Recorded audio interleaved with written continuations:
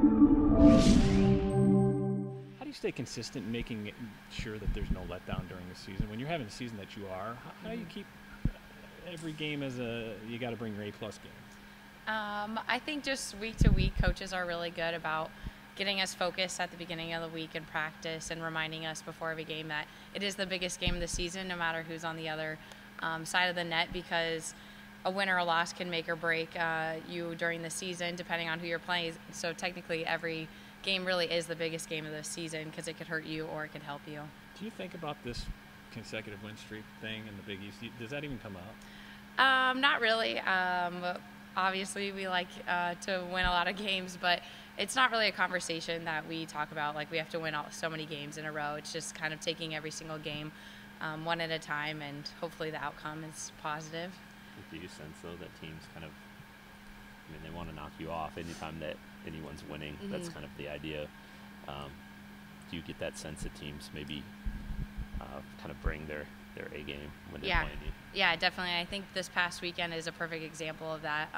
Providence definitely played their best against us, and that's what we should expect from every single team, that they're going to play their best against us, because sometimes, like, I don't know, they can have the idea that we're the ones that are in the place that have to lose because we do have like a winning record. So we just have to expect everyone to play their best, which pushes us and challenges us to be better, and we have to be focused for every game. Yeah, I remember looking at, obviously I didn't get to see it, but like the scores were really tight in that first match against Providence. At what point did you realize that, like, this, I mean, they're not going to, like, just let you take the win. Yeah. Like, they're going to be there and playing really well. Obviously, like I said, coaches, like, get us prepared for that. They try and lock us in on the mindset. But, like, teams just aren't going to give us points. We have to earn our own points. So we have to take that mentality into every single game. And, yeah, it can be close at sometimes, and sometimes that's nerve-wracking because you're like, we should be beating a team well. But everyone's good, and everyone can beat everyone in the league. So, yeah, you just have to be focused from the beginning. Yeah. And your team's mindset to keep them focused on the day in, day out, because you've won so many games in a row. You got these teams coming in that on paper you should beat, and yet if you don't bring it, you're not gonna. There's a chance that you may not win. Well, I think a couple different things. First of all, I mean, for instance, for Friday, St. John's is a really good team. I mean, they have wins over Oregon, Duke. You know, we barely beat them. Even though we swept them, all the games were by 2 points at their place. So our team respects them. Second of all, we just try to give them the information. They know what happens if we lose. So, you know, they understand how RPI works. They're fighting for a Big East championship. So, you know, that leads to them, you know, being ready to go. And then third, I think we've got phenomenal leadership. So I think they make sure, you know, we kind of felt like we came out flat against Providence on Friday night, and I think they were the ones that rallied the troops the next day to say, hey, we got to get this going and we have to be ready to go. They've had a great week of practice this week, and I think that's a testament to the leadership also. How much bigger is the target on this program's back when you play Big East matches this year maybe compared to last year or year before, or is it can you notice it? I mean, teams get up, though, to play Creighton, don't they?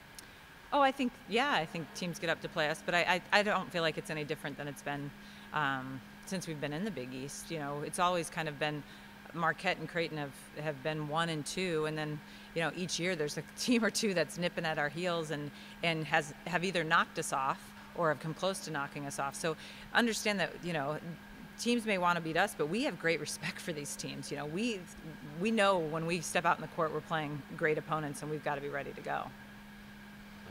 What about the first time against St. John's really stood out? Like, why do you I mean, credit to them, obviously it was close, but maybe what kinds of things have you talked to your team about in terms of preparing for them this time around? Well, first of all, they were missing one of their starting outside, so we won them down a player. So that's the other thing to keep in mind.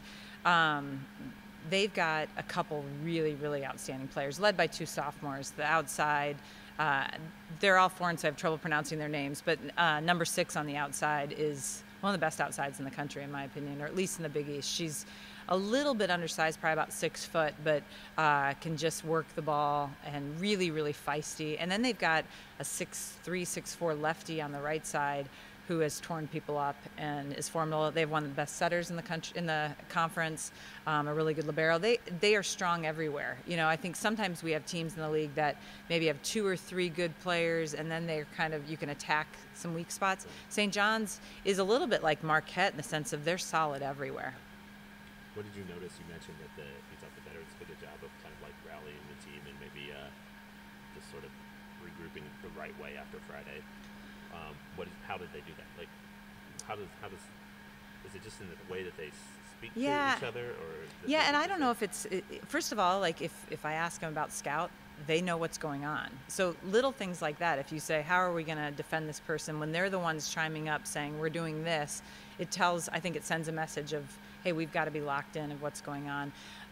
This isn't a cheerleader group, but they're very verbal in the sense of, it's a direct senior class of what needs to happen. We've got to be ready to go. If they say, hey, we need to be energized at warm up, the team does it. Yeah. So I don't know if it's anything flashy, but I think when they speak, they're respected, which I think is huge, right?